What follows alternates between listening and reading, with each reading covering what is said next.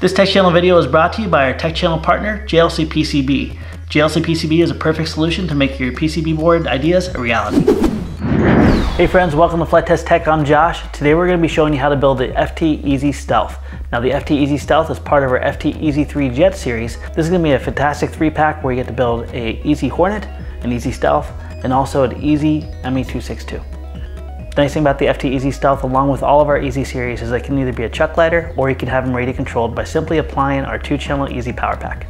First thing we're gonna do is put this together. We're going to glide it, see how she flies, and then later in the video, I'll show you how to make it radio controlled. Let's first start by popping out all of our pieces. We'll identify those pieces and start putting it together. All right, so we have all of our pieces popped out. Let's go ahead and identify them. First, we have the left and right doublers for our main fuselage piece. Notice that our one doubler is a little bit different. It's gonna go right over top of our center piece that has the etched box. Along with that, we have our little dihedral gauge. This dihedral gauge is also gonna give us a proper angle for our V-tail on the back of the Stealth. We have our 2 tail pieces, then we have our main body. Before we peel any paper, we're gonna wanna put a bead of glue right down the center and then smear that with a scrap piece of foam to glue that back into one solid piece. And I'm just gonna break off a little piece of scrap foam here, hold it flat on the table, and we'll give this about 30 seconds to dry.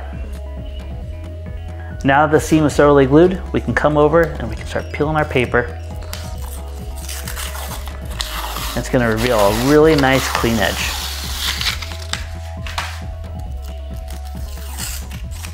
And we'll flip this over and do the same process on the other side. And now we're gonna go ahead and do the same process on all the remaining pieces, but we don't need to worry about our little dihedral gauge. I'm gonna take the tip of a barbecue skewer or a ballpoint pen if you don't have one at home. I'm just gonna lightly drag this down through the foam a little bit, allowing this to bend very delicately, just like what you see here. Gonna do this on both sides. If you go down too deep and this piece cracks off, don't worry. All you need to do is take a little piece of tape on the very bottom and tack it back on. Using our dihedral gauge, we're gonna clip it onto the far point of the wing tip, just like you see here. This is gonna give us the proper amount of dihedral for this whole wing. What you wanna make sure that you do is that you don't have this fighting against you. So if you need to open this section up anymore at all, that's totally fine. You wanna make sure that it all bends up equally. Once you're happy with that, put a very thin piece of glue right down the seam. Pop in your gauge, and I'm just gonna use a scrap piece of foam to wipe off any excess. I like to keep my fingers right around where the dihedral is, just to make sure that stays nice and flat against the table. Let's give this 30 or 40 seconds to fully dry. Same process on the other side now. We're just gonna make sure that it has no problem lifting up. And we'll move our dihedral gauge from one side to the other. Once we're happy with that, we'll open that up. Kind of a thin little piece of glue. You're always welcome to tape this down with a piece of tape if you wish, if you don't want to use the hot glue. It does the same job on both sides. And I'm just gonna smooth that out. If you have an adjustable temp glue gun like what we have with our FT300, you can dial that glue temperature all the way back. Specifically on the FT300, we have it down to the line between the low and the medium. All right, if you fully let the glue dry, when you pull these wing tips out, what you should notice is it doesn't fall down at all. At this point, we're ready to move on to our next step, and that's gluing the doublers on the fuselage. Let's go ahead and put our wing to the side for the moment. With our main wing complete, we're gonna put our attention now towards the center fuselage. Notice that the piece with the cutout is gonna be on the side that's gonna mount to where you see the etch marks. Let's go ahead and do that piece first. First we're gonna do is a test fit. When we do our test fit, we wanna make sure that we line up the battery slot holes, the very top ridge, around the etch mark, and the top surface on the top and the bottom of the wing. Once we're happy with that, we can flip this over. We're gonna take our glue. I like to go around the perimeter. Don't have to put a lot of glue on it. And I'm gonna lay it right back where it was before, go in all those key areas. The motor mount spot, bottom of the fuselage, right along the top of the nose, and the battery slot. Don't worry about the tab right here. That's gonna be the part that goes into your wing. Once we're happy with that, we can flip it over. We'll do another test fit. This time we don't have a slot for our control board, so it's much easier. Just the battery slot, the bottom surface of the fuselage, top of the nose, and the top back of the fuselage. we go.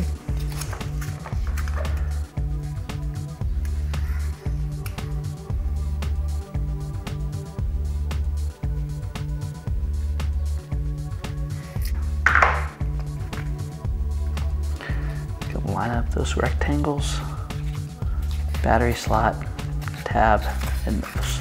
And we're gonna put nice even pressure on this for about 30 seconds. Now that we have our fuselage done, let's do a quick test fit right on the top of our wing. The two tabs are gonna pop right down in there, and because of the doublers, it should sit nice and perpendicular. You're gonna notice here that there's a gap, and that's gonna be where our elevator is gonna be able to come up and meet the back of the fuselage. This is gonna give us the proper amount of reflex on our flying body stealth that will make it able to fly through the air nice and even. Before we tape this down, let's go ahead and just drag our tip of a ballpoint pen or barbecue skewer right through the back like you see here. This is gonna make it easier for this to lift up. And at this point, let's go ahead and glue down our piece. I'm gonna go right down the center piece here, and also a bead right along the nose where the tab is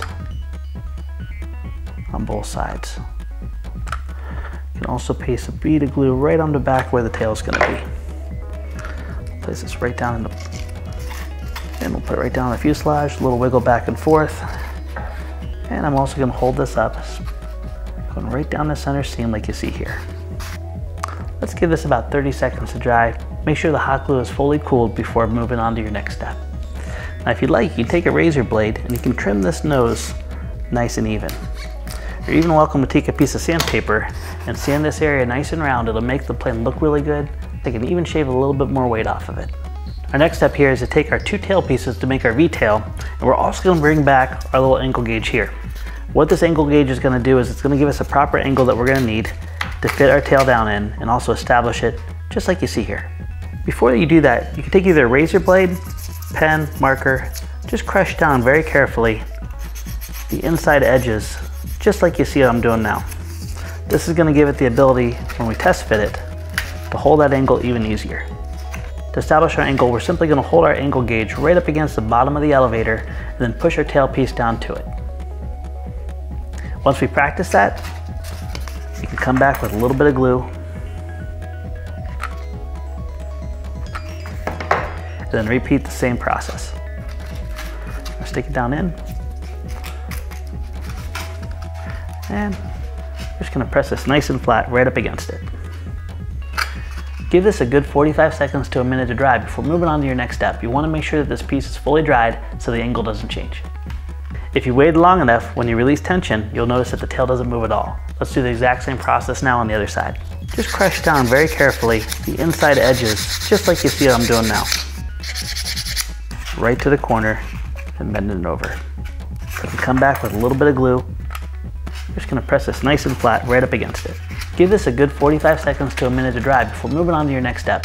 The airframe is now done for this, but if we just tried to fly it just as it sits right here, it would not fly well, and that's because the center of gravity hasn't been established. Center of gravity is really important because it puts the balance point in the proper area of the airplane to make it fly properly. If it's too far forward or too far backwards, the plane's simply not going to fly. What we want to do now is we want to use the included nuts that we've been given in our kit, and we're going to push that into the battery slot. And we're going to position our fingers right over these 2 points that you see here. You see, without any kind of weight, it's too tail heavy. I'm just going to simply take a nut, I'm going to press it right into my battery slot, and I can move this back and forth until we get it just right. Every model is going to be a little different, so just because where mine lands does not mean that your balance is going to be in the exact same spot. A little bit more, and that looks pretty darn good there. All right, our next step now, we're gonna take this out and throw it, see how she flies. So like we said before, every plane's gonna be a little bit different, so you may have to adjust your center of gravity more forward or back, or even deflect the elevons a little bit just to make it glide better. Let's give it a toss and see how she flies. Here you go, Blake. That's pretty good. This is probably one of the hardest airplanes ever to launch, but if you just kind of grab it as wide as your fingers and then throw it like a dart, you don't throw it like a football, it should go really good. Perfect. Excellent. All right, friends, we are all done here. Let's go back in the shop and I'm going to show you how to take this from a free flight to radio controlled. All right, we are back. The plane flew fantastic. Again, every model is going to be just a little bit different, so make sure you adjust your center of gravity and also adjust your elevons here and here to get that perfect glide. Now, when we put our electronics in, we're going to have to go through that same process again to get the type of flight characteristics we want, both in glide and also under power. So you may have a little bit of adjustment in going from one transition to the other, but this looked really good. Let's go ahead and show you the components now, what's included in our 2-channel Easy Pack, and then we'll go ahead and show you how to put it onto the FT Easy Stealth. So this is our FT Easy Power Pack. Inside here, you're gonna have everything you need to take our Easy series and make them go from a chuck glider to an RC airplane. Let's show you what's inside. So what you see here is everything that you have inside of our FT Easy 2-channel Power Pack. You have your main transmitter, the control board that goes in the airplane. This is gonna give us our stabilization and also control the motors. We have our battery charger, our left and right motor, and we also include an extra set of props and a prop removal tool. This tool is really important if you want to remove your props and not damage your motor. First thing we want to do is we want to put the battery on charge because this goes together so quickly that we don't want to have to wait on the battery charge. We want you to be able to go out and fly. To properly charge our batteries, the first thing we want to do is we want to plug our USB charger into the port. Once our charger is plugged in, we're then going to connect our battery. Once we connect our battery, you'll notice that the red LED light on the charger goes on. When that charger finally goes off, that means that the battery is fully charged and you're ready to fly. Make sure you always unplug and replug in your charger between every charge to make sure that the little charge board has been reset. And the first thing I want to do is I want to pop out our little control board that you see here. I'm simply going to take my thumbnail and I'm going to just kind of pull on this little tab that you see, and we're going to rock that right out. You can choose to save this if you want. I'll just put this to the side. We're not going to need it. We're now going to bring our airframe back in, and how we mount this is incredibly important. We want to make sure that the battery lead is pointing towards the nose of the airplane, and that we're also going to mount this just like you see here. You can choose to use a little piece of sticky tape. I like to just take a couple little drops of hot glue, one here and one here. And I'll set this down into place and then press it in. Make sure you line your control board up with a pass-through hole that's on your fuselage. This can be really important as we push our motor leads through to make connections. Next, we're going to take our included wooden motor mount and we're going to place this right over the center of the wing that you see here. We're going to take careful note which side is the left and which side is the right. Anytime we're deciding what is the left and right on an airplane, it's always as if you're flying inside of the cockpit. So when you're looking out the nose, the left side is your left, the right is your right. So we'll turn the airplane just as it's pointing away from us. This is our left side. We're going to take the motor with a little L on it for left, and I'm going to place 2 drops of glue, 1 drop on each wing. Next, I'm going to press it into place, just like that. Give us about 20 seconds to 30 seconds until the glue is fully hardened. Same process on the next side. Quick test fit. 1 drop of glue, 2 drops of glue. You can easily break this glue free anytime you want to swap it from one plane to the next. You'll notice that there's a little recess on the very top of our fuselage. This is going to be where our motor mount goes. We're just going to do a quick test fit, make sure it's nice and even, and once we're happy, we'll put a bead of glue right down the center, and I'm going to press it into place. Make sure that your piece is fully flat and also perpendicular both vertically and horizontally. Once the glue is dried, I'm going to carefully just remove my little tab here, and I'm going to wiggle this right on through the hole to the other side. You may have to twist this until it finally lines up. You'll notice that there's a white and red connector, and that connector is going to match up with our white and our red motor lead. All we simply need to do is just line up the pins, make sure that we're not pushing in backwards, and press it on through. Same process on the red one, it's a lot easier. Again, we're going to line up our pins. The pins are going to be closer on the one side than the other. Just make sure that you lined up with the same orientation on the socket. Now both of our connections are made. That'd be a really good time to dress up all your extra wire length that you have simply by just taping it down against your fuselage or your wing. We're just about ready to fly, so let's go ahead and put some batteries in our transmitter. We're just going to need to have 3 AA batteries. Make sure your batteries are always fully charged. If you don't have fully charged batteries, then you may not get the range or the performance that you need. There we go. And then by this time our battery should be fully charged. Let's go ahead and get it. We're going to use our battery the same way that we use the weight that we had in the nose when we were making the chuck glider. We're going to put it in the nose, and then we're going to slide it back and forth to get the proper center of gravity. Again, every plane's gonna fly a little different. You may need a little bit more nose heavy or a little tail heavy to get the right flight characteristics. But this should be, in general, about the perfect spot of where you want it to be. Now that we have our battery in, we're gonna go ahead and test the control signal. For this specific model, you're gonna go ahead and turn on your transmitter first. You're gonna notice a fast flashing red light. We're now gonna go make our connection on the fuselage. And it's already turned on. You'll see a slow flashing red light. Once you have that, you're gonna go throttle all the way up, throttle all the way down, and you're gonna notice that both the transmitter and the receiver are gonna go solid. At this point, we have control. You're gonna notice that if we give it a little bit of throttle and we move it to the right motor is gonna speed up. If we move it to the left motor is gonna speed up. That's because the gyros are gonna always try to keep you flying level and straight forward. Let's go ahead and test and make sure that right works. Let's go ahead and test our throws.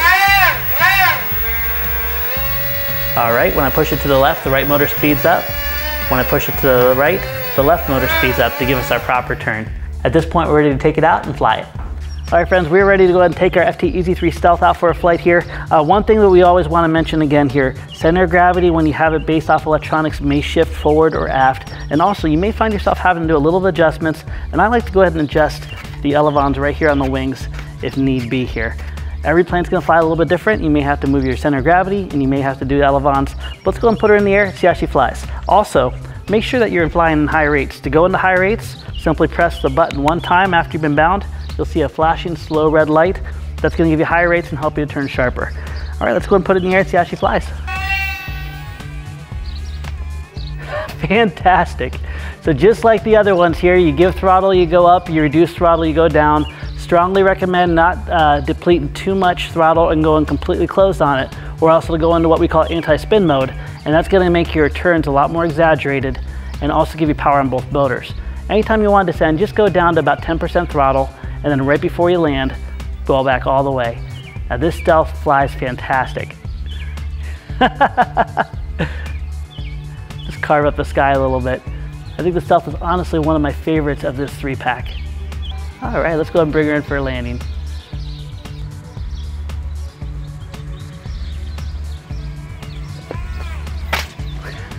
There we go. She flies like a dream. This plane is an absolute blast to fly. Again, if you need to adjust anything, your elevons right here at the very back and moving your center of gravity will give you the characteristics that you desire. Thanks so much for being part of the Flite Test family. Thank you for taking time to build the FT-EZ3 jets with us. Can't wait to see what you create and build in the future. We'll see you next time.